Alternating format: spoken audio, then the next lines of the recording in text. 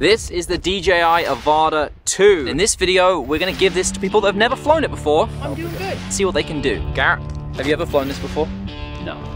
We'll see what you can do. Big improvement with the goggles for this. Previously you had the wire running around places, you had to kind of tuck it in. Now everything is just one piece. Batteries in the back here and the wires are just inside the headband here. You also can just rest it on your head there and kind of angle it up so you can see out below what you're doing with your hands. And there's also a pass-through now. Tap on the side here twice. There's two cameras which will show you a live view of everything, kind of like Apple Vision Pro. Better fit overall for everything too. If you're looking for a more technical, what's new, all the features, that kind of thing, watch this video that I've also made up here. That goes into everything in a lot more detail. Double push the button here to start the motors running and click and hold to get it going. So when you got the drone up in the air, the trigger here has two settings on it. Depressed and slightly depressed. If you slightly depress it, you can then move the joystick and it will control the drone and basically turn it in the direction you want it to go. To get it going forwards, you have to hold the trigger. There is a way in here to share live view to mobile device. So what this will now do is allow me to, on the app, it's actually appeared there, so you can see it says Wi-Fi goggles. You can tap that and you can either transfer or you can watch the live view sharing. So we're going to tap on that. Yeah, so there you go. So now you can see what I'm seeing wirelessly. Previously you needed to use a cable to do that. Your turn. So it doesn't fit your head properly. On the back here, you can twist this bit, and that will allow you to tighten it or loosen it. So to do the pass through, you double tap right, where your index finger is. There's a specific. There we go. Oh, whoa. Yeah. So then you can see. What's up? So that's the two cameras there. That's what you're able to see. Face the drone, probably just a little bit easier. So the orange button, which is this one right here, if you double tap that, that's going to start the motors. Click and hold that button. So now you're up in the air. Wait, okay. So with the trigger, if you slightly depress it, you can then control the angle of the drone. So that's turning the drone left and right when it's slightly depressed. Got it. And then if you want to actually go forwards, if you click and hold the trigger, once you got it orientated the right way, that'll let you go forwards. There you go. And you're going. There it goes. And if at any point you get scared, just release the trigger. Yeah. Maybe figure out how you go up and down first, just so you get a feel for it. Is it just up and down? Like yeah, so just kind of angle it up, angle it down, and then that gets you your altitude, up and down. What do you think? How does it feel? You get used to it very quickly. Yeah, it just feels like a video game, right? Yeah. Now this video didn't go entirely to plan. I had lots of issues with sporadic weather and things that restricted otherwise planned shoots from happening. So we've done the best we can here. The idea behind this video is to show you what it's like firsthand for people that have never flown the Avata 2 before, their experience, their first flights, what it's like being inside the goggles, how immersive it is, that kind of thing. Connection's strong. Yeah. I should kind of do this tree line.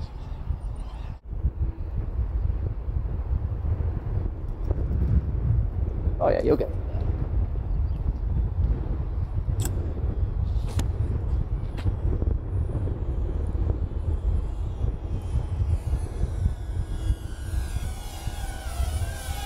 So to land it, get it to where you want it to be, and just let go of the trigger. You can hit the button once and it'll pause it. This one? Yeah, that'll pause the flight. Yeah. And then if you click and hold that button, that will then land it.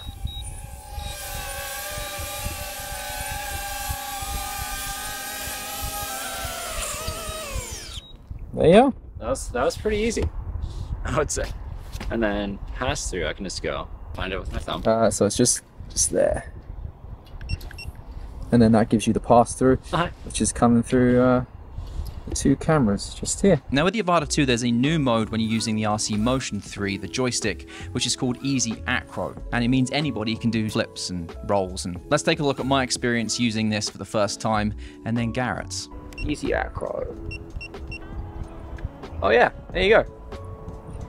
That's crazy. We're not dropping like at all. It's holding it. That's wild. I wonder how low you could get to the ground and do that. There you go, aircraft altitude too low. 2.5. Yeah. guessing it's below 2, they won't let you do it. No, 1.9, 1.5. All right, let's try this 180 drift, whatever that is. Oh, that's very odd. You're just drifting? Like it's like if you're drifting a car? Yeah.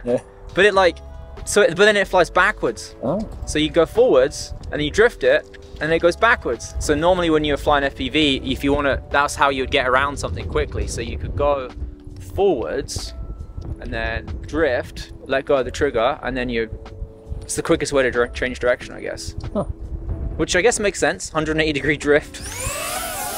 That's weird going backwards. Yeah, that's essentially the same way you'd fly with a regular FPV remote. Okay. To quickly make a turn or a bank. So yeah, if I wanted to go like, oh, I want to bank, yeah, left, and then stop, and then, oh, okay. You got it? Yeah. If you're feeling ambitious and want to go a little bit faster, so if you push that button you just hit once, that will change it to sport mode, yeah. So now you're in sport mode. So now you have a substantially faster speed. So just be cautious, it will take a lot longer to slow down if you can hit something or something like that. Whoa.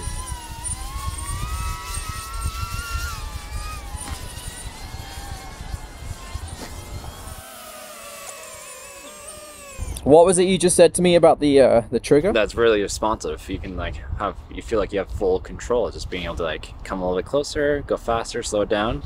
It's just very like, for how small it is, it's super responsive. Now from here, I wanted to let my sister-in-law try it, who has never flown any form of FPV, any drone. I don't even think she plays video games, so has probably never even used the joystick. If at any point you get scared and you will need to stop, just let go of the trigger and it will just stay where it is in the air, okay? Just move your hand around so you get comfortable. Basically, when you move your hand like that, it changes the angle of the drone.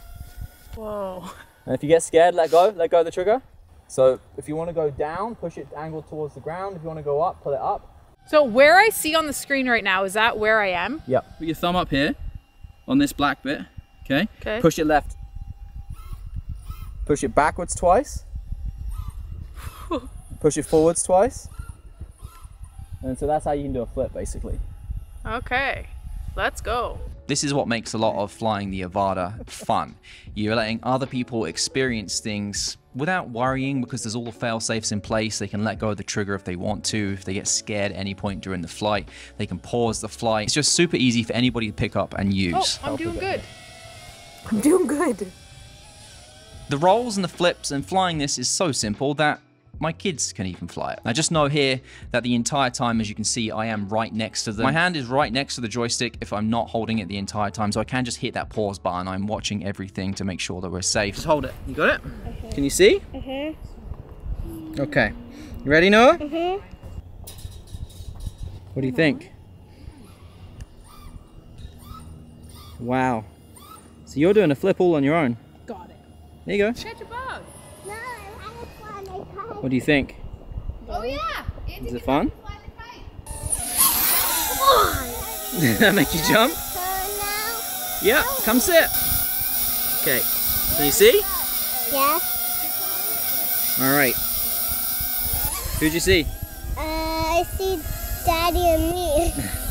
Because now I can also share my screen wirelessly to my phone without the need for a cable, and the latency is so minimal on there, I'm able to actually fly with the joystick and let someone else wear the goggles and experience what it's like to fly a little bit faster. Yeah, if you hold this, it goes forwards, okay? Okay. And then when you move this up or down, it makes the drone fly up or down. You see? Yeah. Okay? So that's how you go forwards. Look through the goggles, you're gonna push this down. That's a backflip. Wow. You see? Yeah. You're able to do that on your own.